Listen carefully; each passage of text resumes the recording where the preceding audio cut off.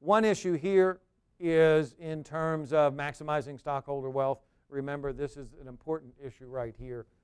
All right? We have to pay attention to, if you expect the firm to live into the future, then we have to discount this. So that's an important idea there. It's the lifetime dividends or return or shareholder wealth. All right? Now, two things I want to end up with. Talk about a sort of a preview of where we're going.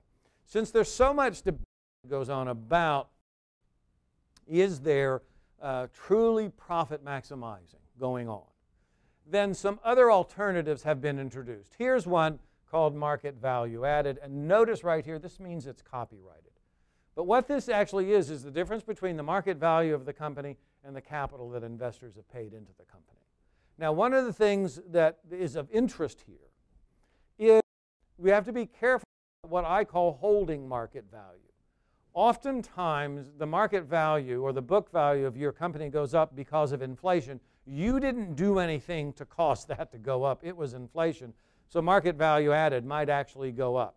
So what you want to pay attention to here is if you're going to use this idea between capital and then the market value of the company, don't use it in the context of what we call holding. When you're measuring that market value, it's the market value that results by decisions made by you as a manager or made by your company, not simply because everybody in the marketplace got 5%.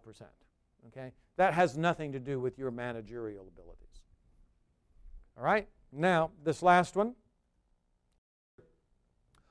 Notice it is also, this, it is also trademarked. All right? There's a very popular idea, economic value added.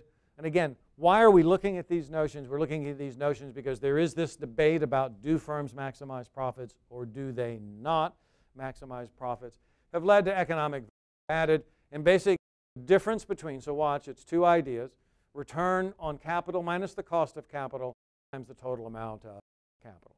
Okay, so these are two very popular ways, at least in the United States, to get around this whole question of what is it that the firm is attempting to maximize. Okay?